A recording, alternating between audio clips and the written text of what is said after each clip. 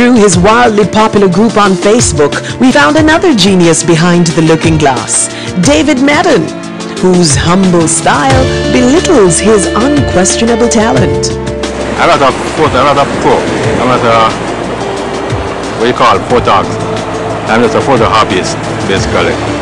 I've never actually used a film camera. I never owned a film camera. So, but when digital came out, I figured I could start because it was basically affordable.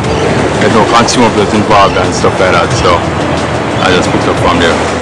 And as we found him on the internet, he used that as well to sharpen his focus, shall we say? Well, I actually started competing on a site overseas. This site includes a lot of photo hobbyists, noobs, professionals, photojournalists. It allows us to help each other. And when we compete, of course, well, we are tasked with shooting. And we get criticism, we get critique from all manner of our photographers. And it's a critique that actually helps us to improve. So we set about giving David a task to shoot for us as well. What I'm going to try to do is just achieve some low light shooting.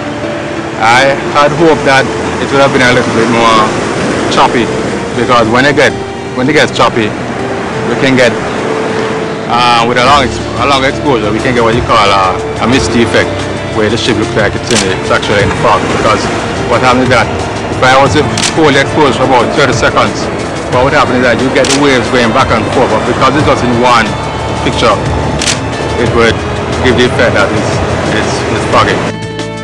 He also has some tips for all of you to make your memories even more memorable. Well, what you could do is stay away from the stereotypical shooting, like shooting the beach scenes and the palm trees, because we have a lot of architecture. We have a lot of old architecture downtown and in Kingston. If you go into the small towns, you can shoot rustic red brick architecture, old forts. That would really enhance your film, because you'll be going away from the stereotypical, beach with the palm trees and stuff like that. And he has some tips on technique too. Stay away from center composition. The rule of thirds, what we call leading the eye to the left. If you want to shoot, for instance, me standing here doing an interview, you wouldn't really want to shoot a dead center.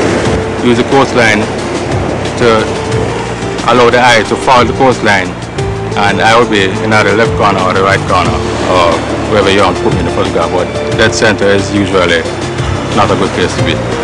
One common flaw with other people like shooting horizons is that they get carried away with the sunset and all that, and they forget one simple thing, and it's leveling the horizon, and you end up with tilted horizons, and you have to end up cropping it, and in cropping you actually end up losing a lot of the photograph. So what you want to do is concentrate on the basics. Once you get the basics done, just settle down and everything will flow. You'd think a career path for David is as clear as his pictures. But for now, he's happy just doing what he's doing for the love of it. Right now, I don't see myself doing it for a living. I just see myself doing it as a photo hobbyist. So I want to take it as far as it can go and continue to learn, because I'm still learning. That's basically where I want to go. Photo hobbyist. I'm a photo hobbyist. With many sunrises on his horizon left to capture.